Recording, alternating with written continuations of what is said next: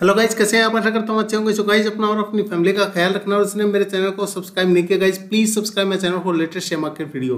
अब मेरे Telegram channel से जुड़ सकते हैं, जिसका लिंक इस वीडियो के डिस्क्रिप्शन में आपको मिलेगा। वहाँ पर क्लिक करके चैनल को सब्सक्राइब करके जो भी आपकी क्वेरी हो डायरेक्टली मुझसे पूछ सकते हैं। सो गाइज, हम इस वीडियो में बात करेंगे महिंद्रा एंड महिंद्रा लिमिटेड, जो कि M&M के नाम से भी जाना जाता है। तो चीज़ें काफ़ी बेटर है, इवन काफ़ी सारी न्यूज़ इसकी आ रही है, काफ़ी सारी वीडियो मैंने आप तक पहुँचाई है with updated news. So guys, एक बड़ी न्यूज़ आज अनाउंस हुई है, वो न्यूज़ भी इस वीडियो के थ्रू बताऊंगा। आज मार्केट की कंडीशन थी वो काफ़ी ख़राब थी, इवन 600 से 700 पॉइंट माइनस में थी। इवन आफ्टर अगर महिंद्रा एंड महिंद्रा के आज के अगर चार्ट को देखें तो ऑफ कोर्स गाइस, इसका जो कि प्लस में था टोटली, बट मार्केट की कंडीशन इतनी ख़राब थी कि ये जो एट द एंड ये इसको माइनस में ही ये रुका है। अगर आज के हाई की बात करें तो 800 रुपये को क्रॉस कर चुका था, आज 805 रुपये 75 पैसे आज का हाई है। लो की बात करें तो 790 रुपये 10 पैसे आज का लो है। 52वीं हाई की बात करें तो 952 रुपये 5 पैसे इसका 52वीं हाई है। लो की बात करें तो 265 रुपये 50 पैसे इसका 52वीं लो है। मैक्सिमम की बात करते हैं तो गाइज, मैक्सिमम की बात करें तो ऑफकोर्स ये अराउंड 1000 रुपये के आसपास का शेयर हुआ करता था सितंबर 2018 में। और जिस तरीके से जो अभी एट प्रेजेंट जो सिचुएशन है, जो काफ़ी बूम इसमें अभी एट प्रेजेंट है, इवन जो ऑटोमोबाइल कंपनियां हैं काफ़ी ज़बरदस्त कंडीशन में है। चाहे आप टाटा मोटर की बात कीजिए, आप महिंद्रा एंड महिंद्रा की बात कीजिए, आप अशोक लीलैंड की बात कीजिए, या फिर आप मारुति सुजुकी, जो भी हैं जितनी भी ऑटोमोबाइल कंपनियां हैं काफ़ी ज़बरदस्त कंडीशन में है। सो गाइज, इसके अगर हम बात करें महिंद्रा एंड महिंद्रा की, तो इसके एनालिसिस को चेक करें तो चीज़ें काफ़ी बेटर अभी एट प्रेजेंट नजर आ रही है। इवन काफ़ी सारी कंपनियों ने इसका टारगेट भी सेट किया। तो फर्स्ट ऑफ ऑल इसका एनालिसिस चेक कर लेते हैं। तो growth in net profit with increasing profit margin, quarter on quarter इसका जो प्रॉफिट मार्जिन है वो काफ़ी बेटर है। सो increasing profit every quarter for the past 3 quarter. So guys, जो कि प्रॉफिट इंक्रीज हो रहा है लास्ट 3 क्वार्टर से, जो फॉरेन इन्वेस्टर की जो होल्डिंग है वो इंक्रीज हुई है, और बुलिश रिवर्सल। सो गाइज, आप खुद देख सकते हैं कि 250 रुपये से अभी एट प्रेजेंट कितना ऊपर गया है। So guys, high interest payments compare to earning, जो ये वीकनेस है ऑफकोर्स। म्यूचुअल फंड ने यहाँ पर शेयर होल्डिंग डिक्लाइन की है लास्ट क्वार्टर में। Inefficient use of capital to generate profit ROCE declining in the last 2 years। Inefficient use of share holder funds ROE declining in the last 2 years। Inefficient use of assets to generate profit ROA declining in the last 2 years। Degrowth in revenue and profit। Company with increasing debts। ये चीज़ of course जो कि थोड़ा सा इसमें जो weakness काफ़ी बड़ी लग रही है। Promoter decreasing their shareholding। Low Piotrowski score। Company with weak financial declining net profit। Net cash flow। Company not able to generate net cash। Annual net profit declining for last 2 years। And major fall TTM net profit। And apart from that, अगर opportunities की बात करें तो brokers upgrading recommendation और target price in the past 3 months। So guys, एक जो अभी updated एक टारगेट भी बताऊंगा। अपार्ट फ्रॉम दैट, रिकवरी जो कि 52 वीक्स हाई लो से काफ़ी रिकवर किया है, 250 रुपये के आसपास जो कि चला गया था। Stock with low P. And threat की बात करें तो company with negative growth and promoter decreasing share holding quarter on quarter. So and insider sold stock. So apart from that, अगर अभी सेंटीमेंट की बात करें उससे पहले हम इसका आज जो काफ़ी अच्छी खासी बाइंग यहाँ पर आपको देखने को मिली, जस्ट बिकॉज ऑफ एक बड़ी न्यूज़ है, वो न्यूज़ भी मैं बताऊंगा। अपार्ट फ्रॉम दैट, अगर बात करें इसके सेंटीमेंट की, तो एट प्रेजेंट जो सेंटीमेंट है वो काफ़ी बेटर है। इवन 73% अभी बाय करने का सजेस्ट कर रहे हैं, 27% सेल करने का सजेस्ट कर रहे हैं।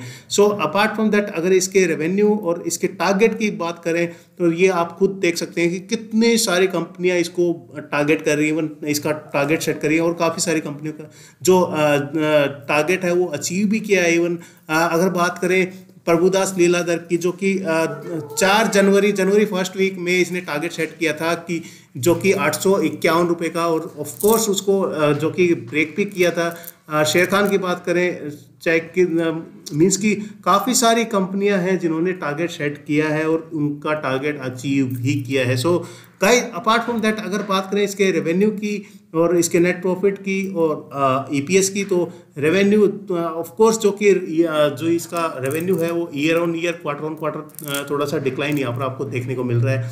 एंड बात करें नेट प्रॉफिट की, तो net profit of course total अभी एट प्रेजेंट लॉस में है, बट अगर बात करें इसकी सितंबर क्वार्टर की, जो कि काफ़ी यहाँ पर जो कि जो इसका नेट लॉस है वो काफ़ी डिक्रीज हुआ है, बट यहाँ पर दिसंबर क्वार्टर में अगेन इंक्रीज हुआ है। अभी जो ऑफ कोर्स जो इंटरेस्टिंग चीज़ होगी वो अभी एट प्रेजेंट जो लास्ट क्वार्टर के रिजल्ट वाली होगी, जो कि हर किसी को वेट होगा अभी कि इसका जो रिजल्ट है वो क्या होने वाला है। इवन काफ़ी सारी कंपनियां इसने एक्वायर भी की है। इवन अगर बात करें, जो कि एक कुछ टाइम पहले मैंने एक वीडियो भी शेयर की थी जिसका लिंक वीडियो के डिस्क्रिप्शन में मिलेगा, तो काफ़ी सारी अभी कंपनियां भी एक्वायर की हैं, प्लस इसकी चीज जो अभी जो सिचुएशन है वो काफ़ी बेटर है अभी एट प्रेजेंट।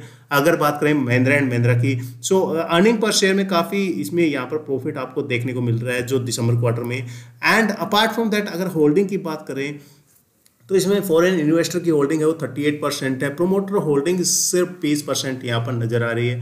और डोमेस्टिक इन्वेस्टर की बात करें अराउंड 28.47 के आसपास इसमें डोमेस्टिक इन्वेस्टर्स की होल्डिंग है। पब्लिक होल्डिंग की 10% है, और अपार्ट फ्रॉम दैट अदर्स की है वो 4.25% के आसपास यहाँ पर दिख रहा है। सो गाइज म्यूचुअल फंड में यहाँ पर जो कि होल्डिंग थोड़ी सी डिक्लाइन गई है। ऑफकोर्स जो दिसंबर क्वार्टर की बात करें, फॉरेन इन्वेस्टर की बात करें तो मोर देन 3% यहाँ पर इंक्रीमेंट दिख रहा है जो कि शेयर होल्डिंग में इन दिसंबर क्वार्टर। सो गाइज इसके ऑफकोर्स काफ़ी सारी कंपनियां जो कि इसका टारगेट सेट कर चुके हैं। इवन मोतीलाल ओसवाल ने कल ही इसका टारगेट सेट किया था 1015 रुपये, और कंडीशन काफ़ी ज़बरदस्त है एट प्रेजेंट अगर बात करें महिंद्रा एंड महिंद्रा की, और अचीव भी कर लेगा क्योंकि कंडीशन काफ़ी बेटर होती जा रही है। इवन काफ़ी सारी न्यूज़ भी इवन फ्लैश होती हैं। सो अपार्ट फ्रॉम दैट अगर बात करें कैल्सा, जो कि एक रेटिंग कंपनी ऑफकोर्स जो कि अभी इवन जो बाय करने का सजेस्ट कर रही हैं अभी भी,